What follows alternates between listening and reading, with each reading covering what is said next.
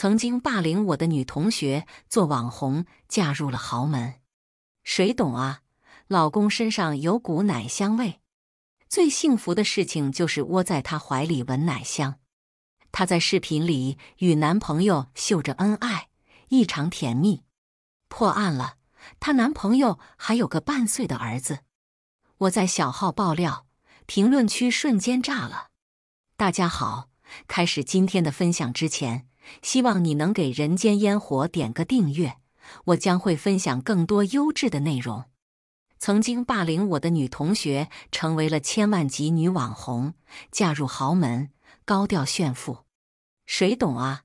老公身上有股奶香味。最幸福的事情就是窝在他怀里闻奶香。徐曼佳在短视频 vlog 里与她男朋友秀着恩爱，异常甜蜜。偶尔会拍到角落里价值10多万的包包，无一不显示着她已经跨越阶级，过上了优渥生活。可她男朋友从来都不露脸，网友们也只是觉得因为是素人，不想生活被侵犯。破案了，她男朋友还有个半岁的儿子，怪不得有奶香。我用手机在小号爆料，评论区瞬间炸了。此刻，公司会议室走进来5、6个人，为首的正是徐曼佳。我将手机熄屏，脸上挂上微笑，与助理起身相迎。您好，徐曼佳小姐，我是公司这个项目的负责人沈依依。徐曼佳披散着长卷发，妆容精致，穿着不凡，不说话的时候，一点小太妹的影子都看不出来。她显然是没有认出我，昂了昂下巴，但顾及合作事宜，不太情愿地和我握了握手。我却是认得她的，10年前，我就是因为她跳了河，甚至觉得死亡都是一种解脱。高中一开始，我和徐曼佳分到了一个班。我父母都是那种死板老旧、控制欲强的家长，所以我从小到大都很内向，没什么朋友。徐曼佳则是热情开朗，我被她那看似对我好的话术给骗了，对她掏心掏肺。依，看你这么胖，平时也不说话，除了我，谁会跟你做好朋友啊？咱俩这么好的关系，替我挨罚也不是什么大不了的事情吧？你怎么那么小气？咱俩是不是好朋友了？徐曼佳渐渐的就开始要明确我俩的主仆地位。她是如花似玉的大小姐，我是又黑又土的大丫鬟。她规定，我俩在路上见面，我一定要先跟她打招呼；网上聊天的时候，我一定要是对话框最后回复的那个人。她还以开玩笑的口吻，把班级里最胖的男生叫太子，而我是太子妃。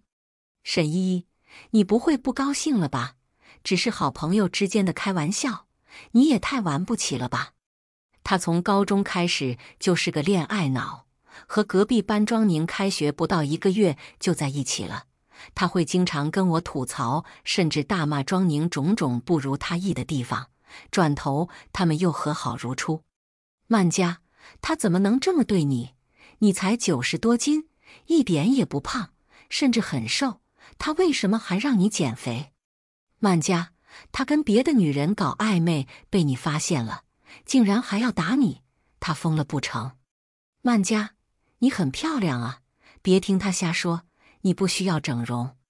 我真心的为徐曼佳感到不值，也附和着他说的话，没想到他转头就去跟庄宁说，我在背后挑拨他们的关系。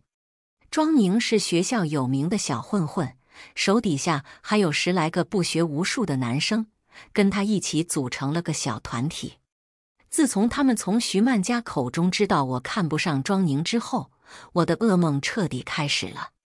他们剪烂我新买的外套，在我的桌子上贴用过的卫生巾，造谣我出去和男生鬼混。我向徐曼佳倾诉，换来的是一句活该，谁让我平时那么骚。后来我才知道，他对我态度转变是因为庄宁曾经在他面前夸过我一句，发育真好。徐曼佳顺理成章地加入了霸凌我的队伍，跟班里其他人说，我喜欢装宁，不要脸，想当小三。因为我和徐曼佳曾经关系好，他就跟班里同学说我平时在背后如何议论他们，其实那都是他曾经背地里向我吐槽过的话。青春期总是怕被排挤，也更容易抱团。班级里同学生怕跟我扯上关系，就会被我牵连，对我避之不及。而徐曼佳打着正义的名义，在上课前收作业时，故意把我的作业本撕烂，在冬天把刷厕所拖布的脏水泼在我裤子上，说这就是小三的下场。每次上体育课的时候，我都含胸驼背，佝偻得像个老太太，他还是会指着我，然后和几个男生互相推搡着，起哄让他们去摸。伴随着被霸凌，我原来引以为傲的成绩直线下滑。我鼓起巨大的勇气向父母坦白所有，换来的是一记重重的耳光。他们怎么不欺负别人，就欺负你？你原来很听话的，怎么突然变了？心思不知道放在哪了？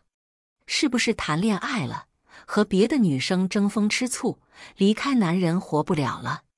爸妈你一言我一语的，一句句指责好像在我的头顶爆开，压得我喘不过气。我开始失眠脱发，喜欢用牙签在我的胳膊上划出印子，后来印子越来越多，也越来越深，疼痛已经缓解不了心中压抑的情绪了。我打算跳河自尽。我从桥上一跃而下，那一刻我的心里无比畅快，但很快强烈的求生欲涌了上来，我剧烈的挣扎。我没死成，被河边钓鱼的一个老大爷救了起来。老大爷把我拖到了岸边，念念叨叨跟我说了好些话，我就闭着眼躺在草地上听着。老大爷说他从小无父无母，跟着奶奶捡垃圾为生，大伯骂他丧门星，堂哥让他从当下钻过去才赏他一口饭，他觉得活着真没有意思。他跟奶奶说，等奶奶死了，他就跟着一起死。那时候奶奶第一次对他生气，重重地打了他。人永远要为自己活，人有本事才有自尊。孩子，这句话我今天也送给你。我闭着眼睛，无声流泪。没有什么系统，也没有什么金手指，我湿漉漉地回到了家，又是一顿责骂。翻了天了，这都几点了，又去哪里鬼混了？马上要期末考了，隔壁李姨家孩子成绩又好，又有才艺，听说钢琴10级了，你咋啥也不会？我和你爸这辈子没啥出息了，就指着你喽。妈妈还是一如往常般念叨着，我点了点头，径直去厕所洗漱。第二天，我发了很重的烧，懒驴上磨，屎尿多，估计就是不想学习装的。妈妈在客厅对着爸爸小声嘟囔着。谁也不知道，在这普普通通的一天里，我经历了另一种所谓重生。我在学校里愈发沉默寡言，努力把自己当成一个透明人，对什么都不在乎，除了学习。我像疯了一般学习，舍弃了所有娱乐活动，在食堂，在路上，嘴里都在念念有词地背着。我索性也不顾及别人的眼光了。我的成绩节节攀升，父母喜笑颜开，徐曼佳却笑不出来了。她不能允许像我这种低贱的人在任何方面比她优秀，她的手段更加肆无忌惮。听说你背后说我们梦梦是出去卖的，真是不知死活的东西。梦梦可是大小姐，你这种穷鬼就在背后酸掉了牙，也比不上人家的脚趾头。徐曼佳带着她新认识的李梦，把我堵在了学校外一个小胡同。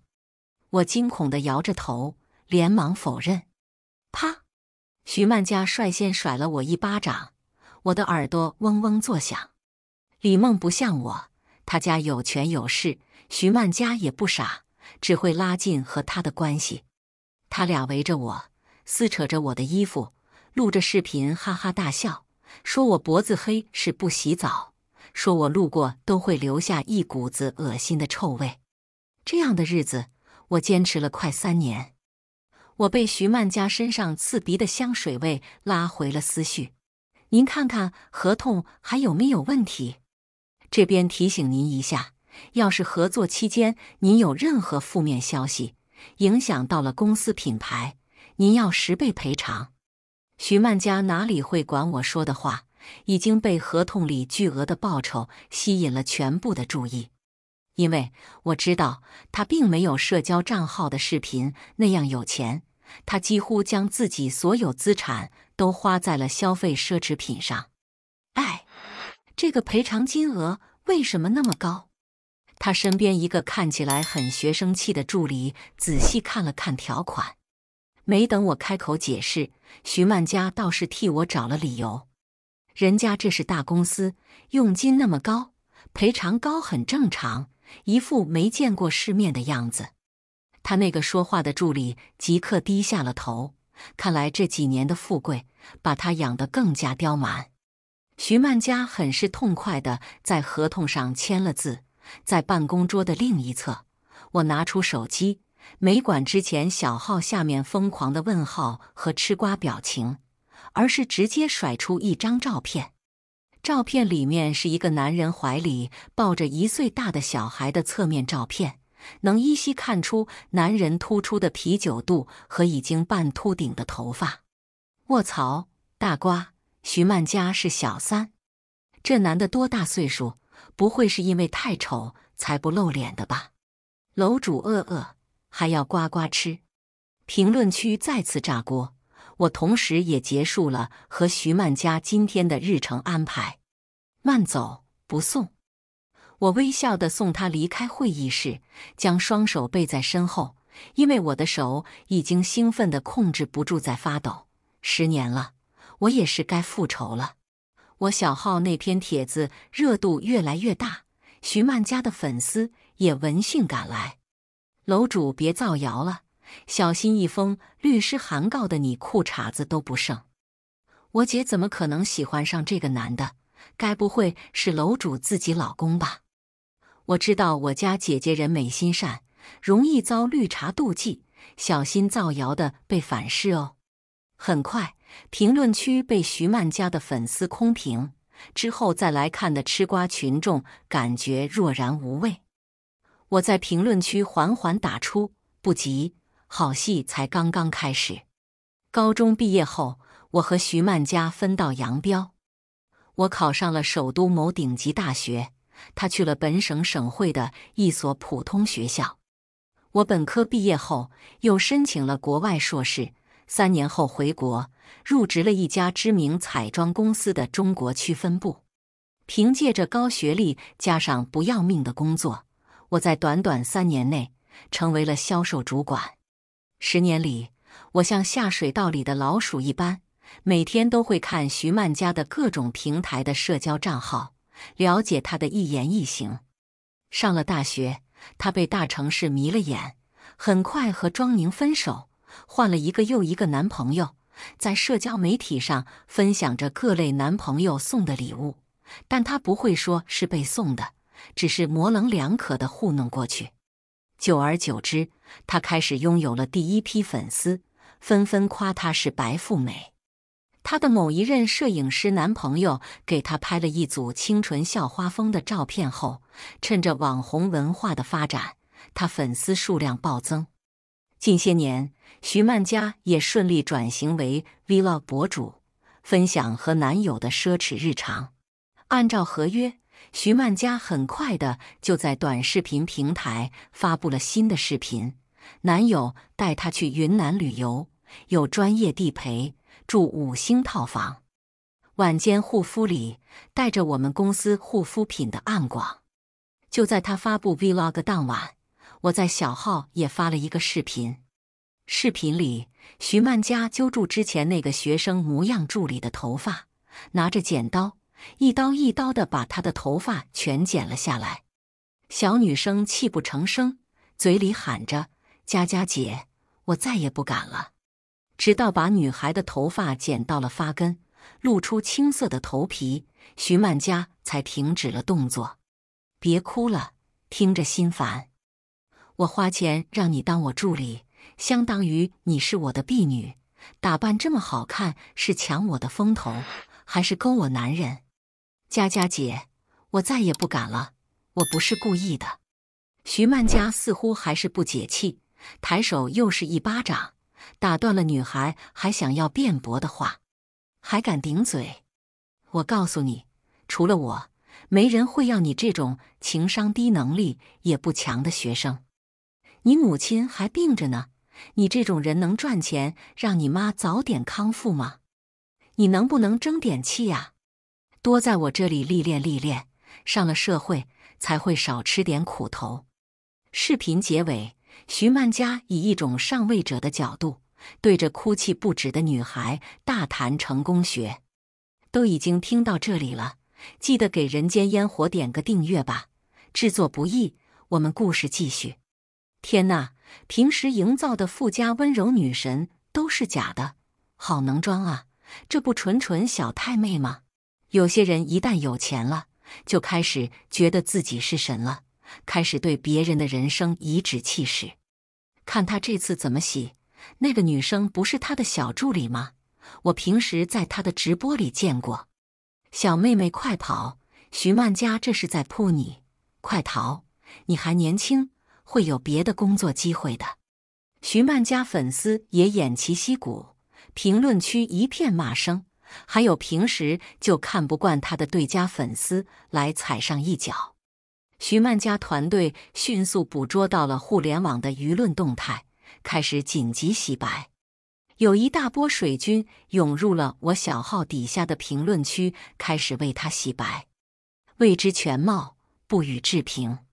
谁知道他小助理背后做了什么？拿了人家的工资就是要替人办事啊，这么玻璃心还出来工作什么？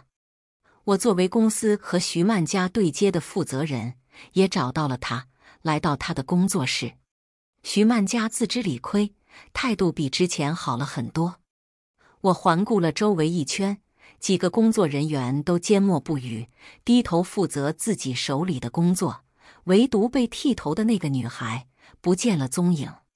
徐小姐，你最好给我解释一下到底是怎么回事？这件事情的舆论影响，甚至波及到了我们公司的品牌影响。听到我对她的质问，她十分不屑一顾。真的搞不懂，现在的网友都住在象牙塔里吗？一点社会上的事情都没有经历过。之前也有个小主播不自量力，拿着点小料就想要扳倒我。结果呢？过了没几个月，大家也都忘了。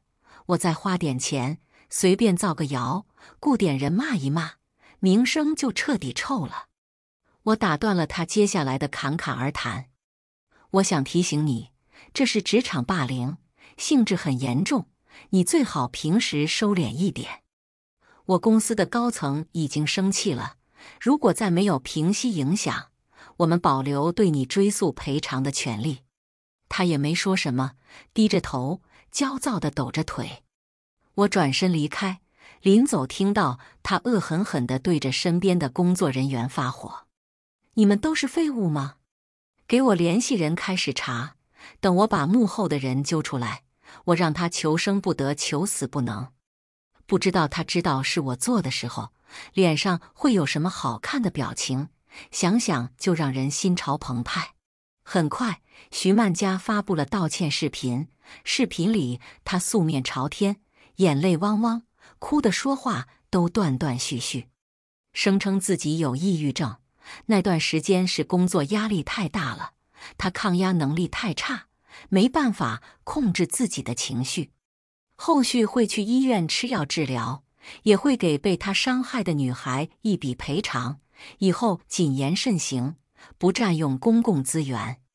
视频最后是深深的鞠躬，求得大家原谅。视频一发布，就上了短视频平台的热搜。道歉有用的话，要警察干什么？你自己有心理问题，难道就能给别人造成心理问题吗？我来翻译一下，钱还没赚够。信他真心道歉，还是信我是秦始皇？评论区还有没脱粉的粉丝和徐曼佳自己雇的水军来给他撑腰。人非圣贤，孰能无过？不要过度解读。他只是有抑郁症啊，发病根本控制不住自己的情绪，好吗？人家都道歉了，难道还要他的命吗？事情就告一段落。徐曼佳账号长达1个月没有再发视频，直到我刷到了关于他的营销号通稿。徐曼佳没营业的日子，一直都偷偷资助爱心猫狗的公益组织，低调参与流浪猫狗援助活动。内心慈悲的人一定会得到上天的眷顾。顺便说一下，姐姐好美哦。配图是偷拍视角，实际上是精心挑选的好看角度和精致到头发丝的伪素颜。她手里抱着一只雪白的小博美，一边露出心疼的表情，一边抚摸着它。看到这张照片时，血液直直地冲向我的大脑，一些痛苦的回忆让我的心脏都漏跳了几拍。高中时，邻居李婶家大狗生了一堆小崽，趁着我考了年级第5，妈妈难得的好心情，央求她去隔壁阿姨家抱了一只小狗回来。我给它起名豆豆，它小小的，通体雪白，只有左眼处有一块黑毛。我常说它像个小海盗。放学后趁着爸妈不在家，我偷偷牵着豆豆出门溜一圈，却没有想到在小区里遇到了徐曼佳。我下意识地开始发抖，抱起豆豆转头就要走，但还是被他发现了。哟，我说怎么老远就闻到一股臭味，原来是大美女沈依依呀。你怎么这么没有礼貌？看见老同学也不打个招呼，怀里藏着什么好东西，怎么不跟老同学分享一下呢？他身边是庄宁，还有4、5个男生，他给了他们一个眼神。他们强行从我怀里把豆豆抢走，豆豆还发出了呜呜的声音。这狗挺丑，丑人配丑狗，还挺有趣。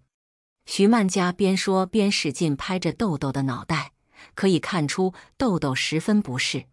求求你了，你怎么折磨我都行，能不能把我的狗还给我？我做出卑微的祈求状，强行挤出一个笑容来讨好他。你可别污蔑我，我什么时候折磨你了？我可是人美心善。对，我们曼佳姐人美心善。旁边的男生也嬉皮笑脸地附和着。一帮人呼啦啦地带着我的豆豆离开了。再次见到豆豆是在第2天放学后。我在小区附近看见昨天小团伙之一的一个男生，手里提着个黑色的垃圾袋，随手扔进垃圾桶里。直觉让我从垃圾桶里把那个黑色垃圾袋翻出来，再打开。那个场景这辈子我都忘不掉。豆豆已经没了气，身上的毛就揪得不剩多少，血肉模糊，左眼明显是被烟头直接烫瞎。这只是我能用肉眼看到的伤害，不敢想象豆豆死前都经历了什么。而现在，徐曼佳竟然想用救助流浪猫狗的慈善来洗白，他配吗？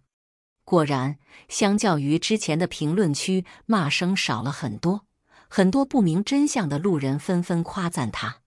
只有零星的几个不和谐的声音，也很快地被淹没。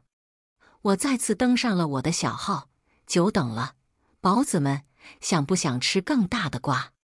卧槽，恭迎真瓜主回归！我已经准备好我的耳朵和小心脏了，让暴风雨来得更猛烈些吧。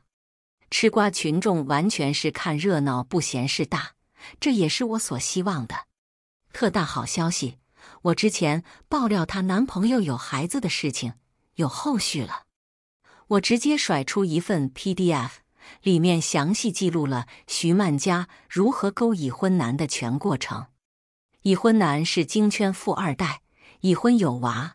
最开始2个人在一个酒局里认识，一来二去俩人就勾搭在了一起。他们所有同居时间，还有出去旅游，都是已婚男背着自己老婆，声称公司出差给骗过去的。徐曼佳对这件事情也完全知道，不被爱的人才是小三。他老婆岁数已经大了，男人都喜新厌旧，他拿什么跟我斗？我用高价买了徐曼佳跟她小姐妹的聊天记录，还是挺值的。当然，我最看不惯出轨只抓女方一个人的。我的 PDF 能写好多页，已婚男赵鑫的个人信息也被我曝光了出来。还有他和徐曼佳在各种场合的亲密视频，以及徐曼佳对赵鑫原配的各种不屑言论。为了怕大家吃瓜吃不明白，我还特意做了关系图。牛啊牛啊，第一次吃瓜如此畅快，楼主太大腿了，比狗仔牛多了，这逻辑最低是个硕士。还是网红圈真实，娱乐圈已经是一潭死水了。我之前还羡慕他们的神仙爱情来着，小丑竟然是我自己，好替原配感到不值啊！自己老公给小三买了这么多东西，都是花的夫妻共同财产吧？建议追回。我小号的粉丝数也直线上升，甚至达到了中等营销号的数量。与此同时，徐曼佳之前派人调查我这个账号，也有了结果。毕竟还是头部网红，有点资源和手段也是正常。砰砰砰，我家门被敲得震天响，我平静地打开了门。在即将破口大骂时，他看到了门内我的脸，他的表情一下子从愤怒转变到了惊愕。怎么会是你？随后又愤怒了起来，他恍然大悟道：我知道了，是你们公司做的局，骗我的赔偿金是不是？好啊好啊，没想到我徐曼佳有朝一日也会掉进了别人给我挖好的坑里。你们这么大的品牌，怎么还会玩这套？徐曼佳似乎觉得自己很聪明，看透了我的计谋。我还是平静地盯着他的眼睛。你不认识我是谁了吗？徐曼佳眼中的瞳孔骤然变大，脸上全是不可置信。是你。是你啊，沈依依，你处心积虑，从刚开始就是你设计的圈套。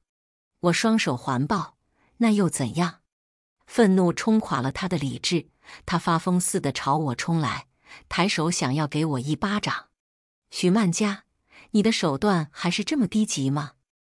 我一把死死扣住他的手腕，用眼神示意我家角落里提前放置的摄像头。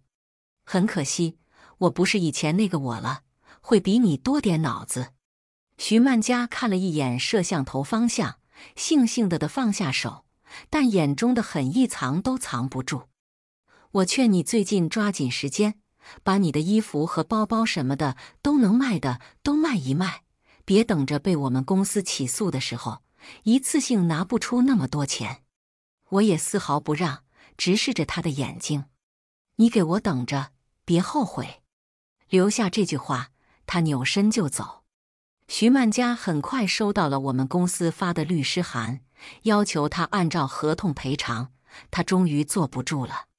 一个视频在网络爆火，文案也是相当有爆点，揭下高学历女高管精致利己主义的面具。视频中的母亲痛哭流涕，直言为了培养女儿呕心沥血，从不打骂，给了最好的教育资源，毕业后对父母不管不顾，大骂孩子是白眼狼。父亲则是抽着烟，沉默不语，把一个中年男人的无奈演得淋漓尽致。视频的最后，母亲暗示自己女儿在某化妆品公司当高管，收入颇丰。有些人心就是冷的，捂不熟的，尤其是又念了几年书，可能是心比天高吧。明明是踩在父母的肩膀上看世界，回过头来还瞧不上自己爹妈。请问视频中的女儿有没有良心啊？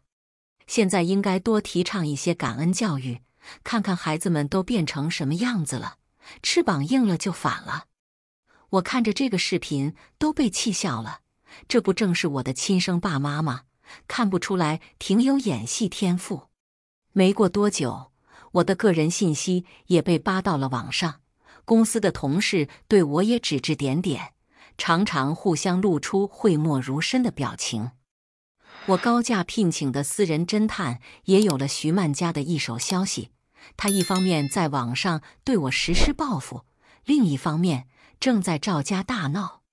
徐曼家现在在网络上的名声已经很臭了，掉了几百万粉丝，剩下的就是经年累月冲的僵尸粉，没有品牌再愿意找他合作。而他这几年赚的钱也并没有拿出来好好理财，而是全都花在消费上，短时间出掉所有的奢侈品，肯定不能有一个好的价格。徐曼家急了，她说自己已经怀孕，并且医生告诉她是男孩。她说赵家必须对她和这个孩子负责。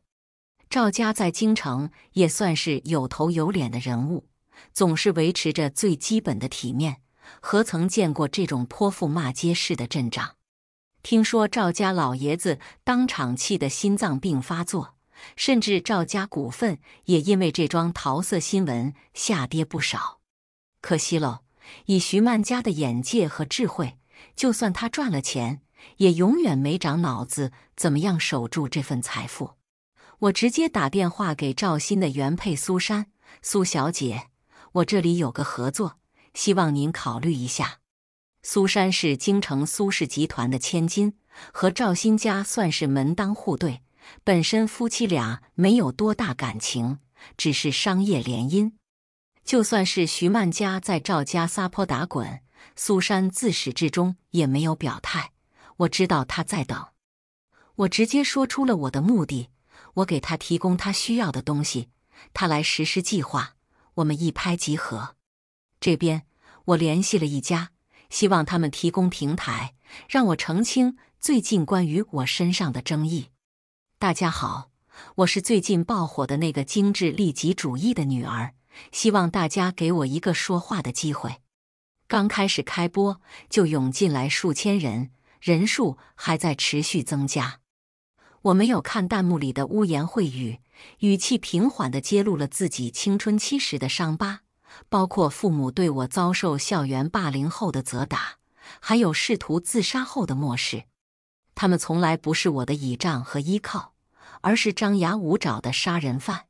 上了大学后，由于离家远，脱离了父母的掌控后，我逐渐与家中联系变少，自己打工赚取生活费。工作后经济独立，就不再与家中联系，只是在固定的时间段提供父母的赡养费。我将转账记录晒了出来。他们不知道在哪里听说了我现在的工作，竟然要以命来要挟，说要我把所有工资都给他们，他们帮我存业起来，将来做嫁妆，让我在婆家有脸面。我清楚地了解，他们是不舍得的，直接把他们拉黑后，他们变本加厉，怂恿其他七八姑八大姨来当说客。一，你爸妈养你不容易，他们是你父母，不可能害你的，他们每天都很想你，以泪洗面啊。你表哥你记得吧，小时候抱过你呢，结婚之后还没工作，你这么有能耐，帮着找个工作吧。你一个女孩子，拿这么多钱有什么用？不知道帮你父母换个带电梯的房子，他们年纪也大了，上下楼不方便。我从没有给他们好脸色，来一个骂一个，来两个骂一个，我从不后悔。我对着镜头说道，从前我渴望被父母爱，总是想讨好他们，但我现在长大了，不再需要了。如果说我是精致利己主义，我不承认，我只是想好好爱自己。我觉得他能给父母赡养费已经仁至义尽了，告他们造谣吧。狠狠恋爱了，这明明是大女主爽文，到底是谁在骂她呀？脱离原生家庭已经需要巨大的勇气了，姐姐你做得很好，没有对不起任何人。没有骂过她，超过弹幕99%的人。直播结束前，观看人数已经突破了10万，热度空前。结束后，关于女性逃离原生家庭的社会话题迅速到了热搜第一，引起了大家的共鸣。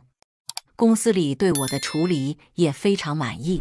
老总本来就是一名离异带娃的女性，她非常能够共情我的遭遇，甚至直接给我的级别升了一级。我的父母正在遭受曾经我遭受过的舆论压力，大家纷纷骂他们不识好歹，没有享福的命。苏珊也出手了，她趁着赵家股价最低的时候，企业最是危急存亡之际，重新谈了与苏氏集团合作项目利益分配的问题，给自己家的企业谋求了巨大的好处。赵家老爷子刚在医院里苏醒，就果断地下了决定，绝不承认徐曼家肚子里的孩子，要求生完之后做亲子鉴定。起初，赵鑫还在维护徐曼家，30多岁的男人要为了爱情搏一搏。他带着徐曼家来到赵家老爷子病床前，双双跪下，涕泗横流。苏珊则是立在一旁，冷眼看着他俩表演。爷爷，求求你，可怜可怜我的孩子，他也是您的孙子啊！千错万错都是我的错，是我鬼迷了心窍。曼家和他肚子里的孩子是无辜的。珊珊，你说句话呀，帮我劝劝。你平时不是很明事理吗？赵鑫恳求着，还不忘拉着苏珊下水。徐曼家也在一旁附和着：“爷爷，之前是我不对，我不该大闹，但您体谅体谅我，我只是一个为了孩子的母亲，我没想那么多。”他低着头，一滴眼泪砸在地板上，我见犹怜。可在这个屋子里，除了赵鑫，谁又会吃他这套？苏珊冷漠一笑，拿出手机，手机里是徐曼家和另一个男人衣不蔽体地躺在床上。赵鑫那个没用的东西，跟我这么多年也没让我怀上，估计是已经绝育了吧？还是你厉害，一次就怀上了，咱们这次可要轻点，我的胎还没有坐稳呢。徐曼家尖叫着想要抢夺手机，嘴里叫喊着不要放出来。赵鑫不可置信地看着徐曼家，似乎从来不认识他一般。等到赵鑫回神，他重重地甩了徐曼家一耳光，随后瘫倒在地。很明显，老爷子早就知道这一切，只是淡淡地说道：“以后苏珊的孩子会继承我的所有财产，你赵鑫自己好自为之。”苏珊在电话里语气轻快地和我描述了所有发生的事情。我问她会不会因为老公出轨感到难过。像我这样的人家，我从小时候就知道，我这辈子都不会和我爱的人在一起，所以没有期待就不会有失落。何况我这次赢得盆满锅满。我既然享受了家族给我从小带来的金钱与地位，就要有所付出，人生向来公平。我很敬佩苏珊的豁达，从徐曼家身上就能看出，没有与财富相配的认知，所得的财富就会流向市场，抓也抓不住。徐曼家正在焦头烂额地凑钱，除了我们公司最大的一笔，还有好几笔和其他公司签的违约金。和徐曼家苟合的男人早就跑得不知踪影，根本不会管他和他肚子的孩子。至于他是想生下来独自抚养呢，还是堕胎，我也不想知道了。我跟老总请了1个月的假，我也想通了，钱总是赚不完的，接下来的人生，我要把更多时间留在自己身上，仇恨会让我错过人生更多的风景。我开了一个新的账号，分享祖国的大好河山和自己在旅途中的美好经历。都说爱人如养花，但我知道最好的花匠是自己。